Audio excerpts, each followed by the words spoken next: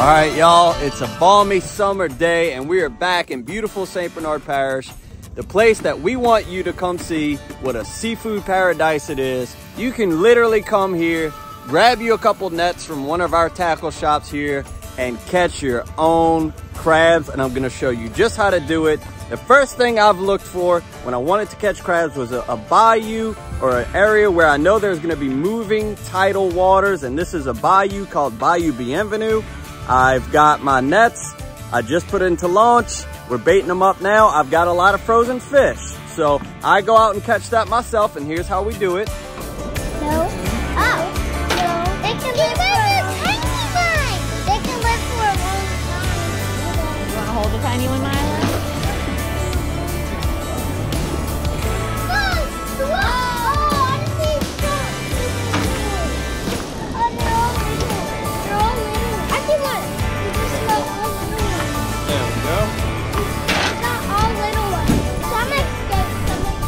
But if you're not able to do that, you can definitely find bait here in town, whether you use fish. Everyone loves to use chicken necks when they go crabbing. And if you're not sure what to use, definitely ask the folks at the tackle shops when you go to get your nets what you can use for crabbing. Now, we do have a very special guest on today's show. This is my buddy Adam. What's up, y'all? And tell him who you are and what you do, man. I'm Adam Sanderson. I'm from West Monroe, Louisiana. I also have a YouTube channel called Redline Outdoors, and I'm a full-time fireman back at West Monroe, Louisiana. So I'd love y'all to join along with us, and here we go. Now, what do you normally do on your YouTube channel? It's mostly all hunting and fishing, similar to yours, but I don't have all the, I don't have as many resources where I live, but it's mostly hunting and fishing. A lot of whitetail. And what made you want to come down and check out St. Bernard? Man, watching your videos definitely made me want to come down here. I just got here yesterday. I was able to get on some fish down by the hotel yesterday, and this is my first time out crabbing, and there's a lot of resources down here for sure. Let's go. Got a couple more to bait up, and we're going to be putting them out. We're going to show you how simple and easy this can be for you. You don't need much of a boat. I've got a little 18-foot boat. This is called a Go Devil motor. But you could do this in a 14-foot boat if you know, just bring whatever you got. Don't worry about it. Bring a kayak. It don't matter. We're going to show you how easy this can be when you come to St. Bernard. You can catch your own seafood. All right, so this is the main channel. We're going to put our nets off to the side a little bit, mostly just so we're not in the way of all the boats that'll be coming through. And we're just going to drop them off the side, Adam. Ready? Yep, drop them off the side, throw your cork out, that's it. Rinse and repeat. We're running 10 nets today. Normally I'd like to have, you know, 15 or so, but that's what we got. I do seem to lose them quite often, so we're running with 10 today. That should be good, Mr. Adam. There it goes. I've got, man, I don't know, that's at least 10 foot of line. I've never sat there and measured it, but I should be fishing about 4 to 5 foot of water right here. As you can see, there's boat traffic. That's why we're staying off here to the side. All right, whenever you're ready. And I'm gonna bump in a little bit.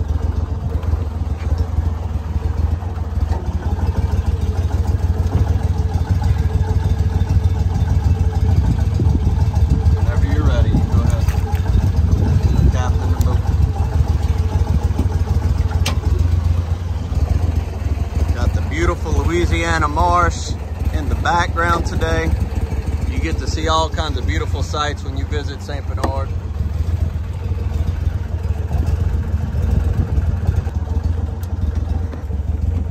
Got some ducks walking along the bank.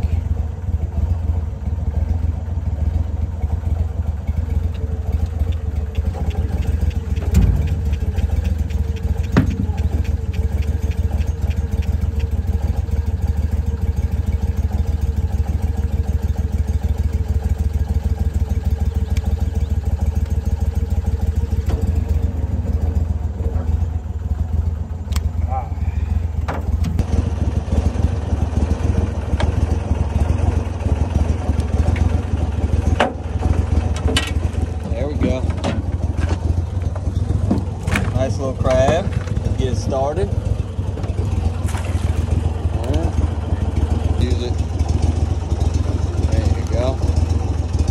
it up quick. Feel it. Feel that movement. All right, all right. Not bad, not bad.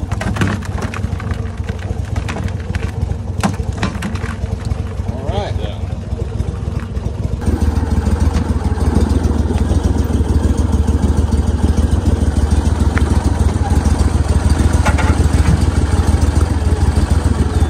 Get it up quick.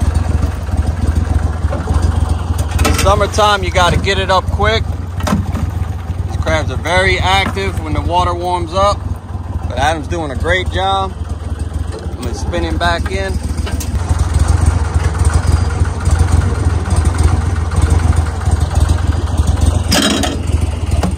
Come on, crab. No? No crab. Man, they are chewing though. Golly. Yeah, go ahead.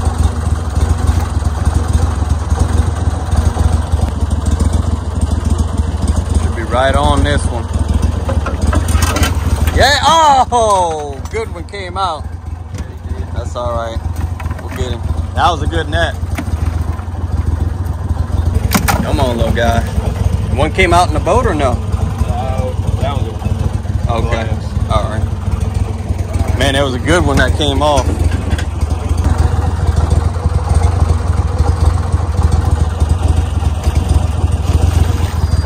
All right. Yeah, you can put it back. No bait though. Golly, man, that's crazy. We got to rebait a bunch. Okay. Well.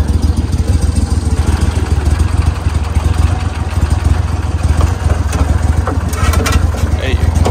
A little bitty guy. All right, you can throw it back. Let me get you in a little bit further. We'll always know that's our last one because it's got the biggest fish. All right, folks, and that's what we got on our first pickup. A few small ones that'll eventually go back, but we got to start, and that's all you got to do. You just keep checking them. They annihilated this bait right here. We got to rebait a few of these. I mean, look at that. Just annihilated it. Beautiful day on the bayou.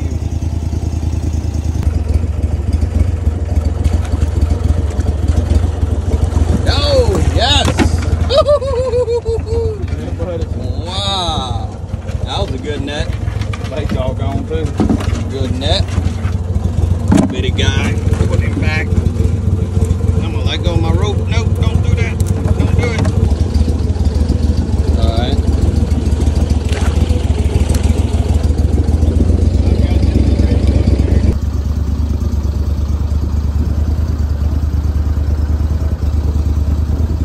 Alright, so we'll get this one and the little one, the one that's a little bit out.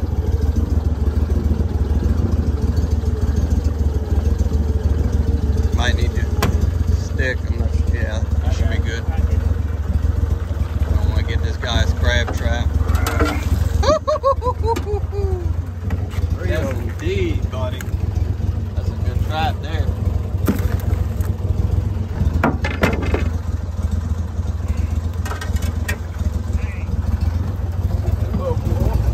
Yes, indeed. Those are nice crabs. Just put it out. I mean, we just dropped it. There we go. A little crab in it.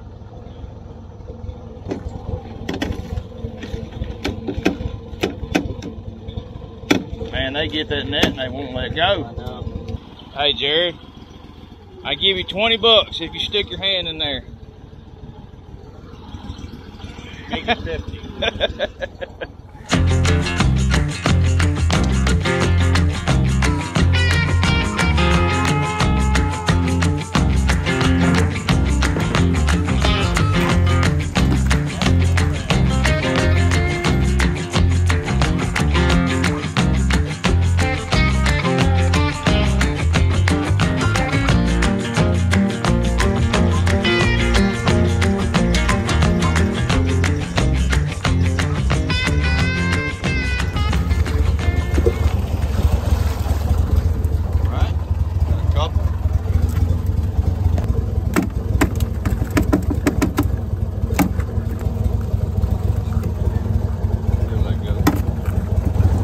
y'all, we had a pretty good little morning. We got a couple dozen crabs. Our tide definitely ran out, and at this point you could probably go back to the hotel for a little while, go relax till the tide starts again. There's plenty of tide charts available to be able to know when that happens, how it happens.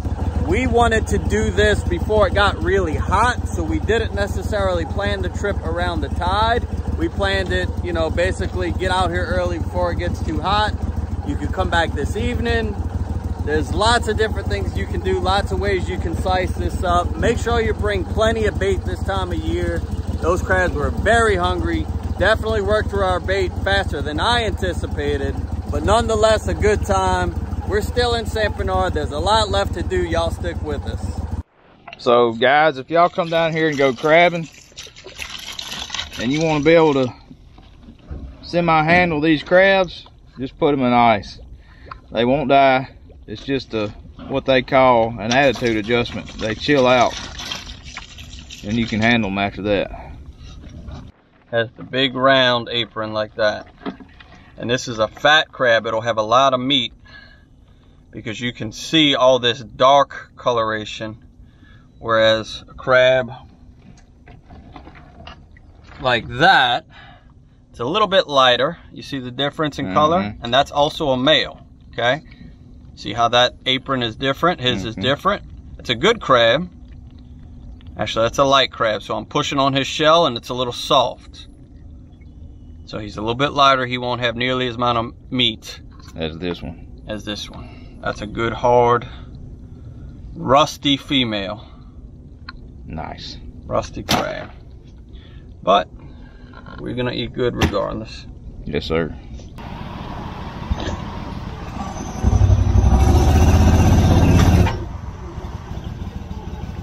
Mr. Ducky. All right, Adam, I'm gonna go out on a limb and guess that you've never grilled blue crab before? I've never had a blue crab, period. Okay. You've never had one, period? No. Oh, we're about to knock your socks off.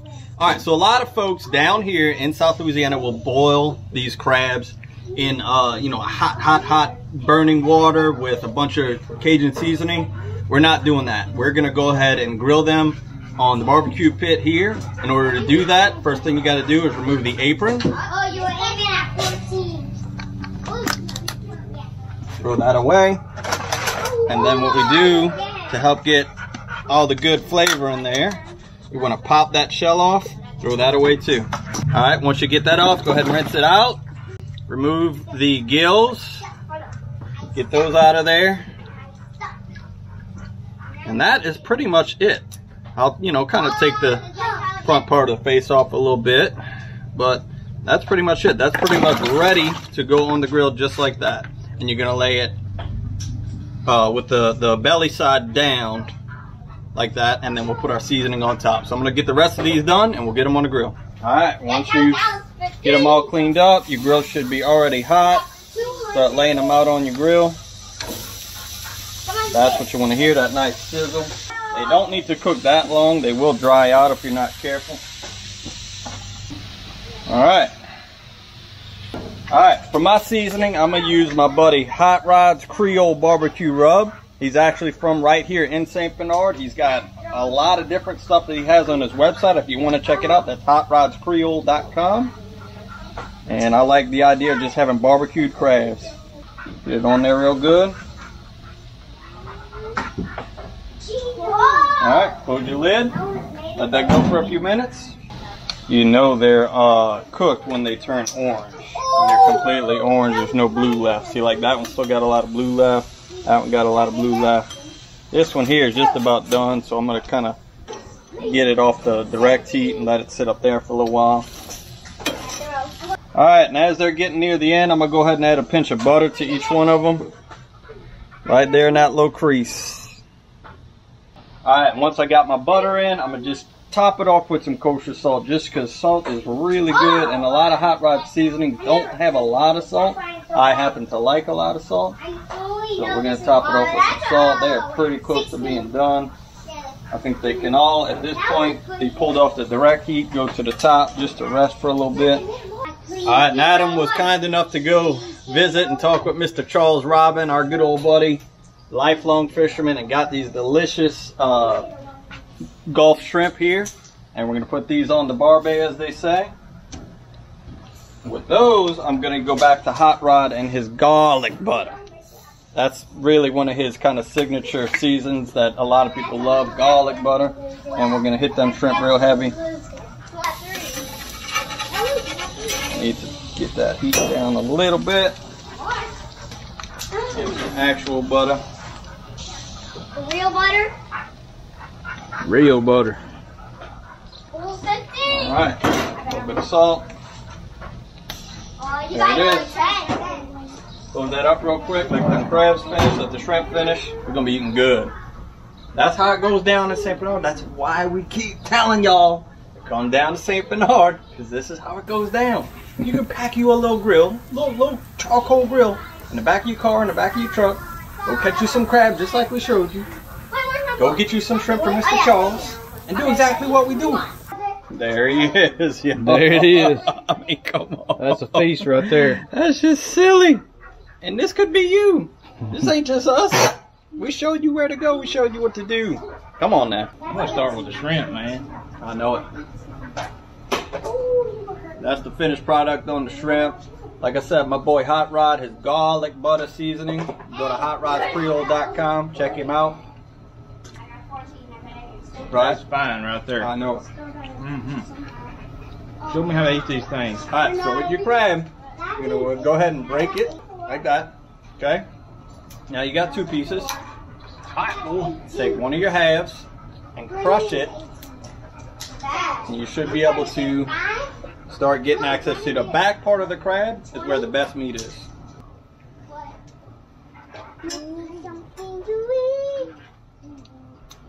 Things are looking good, huh? That's good.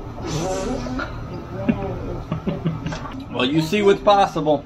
That deliciousness, when you come to St. Bernard, plan your trip just like we showed you. That's what's possible. Once again, please go check this man out. Adam Sanderson with Red Line Outdoors. You know it's tough to make it on YouTube, right? They're not trying to give this type of career away, so we got to fight tooth and nail for every view we get. Anytime we can help each other out, so please go see him. Go into your search bar, type in Red Line Outdoors. Check him out. Good family content. We want to see y'all down here in St. Bernard, should they come. Absolutely. There's plenty to do down here. All right, well, we'll see y'all soon.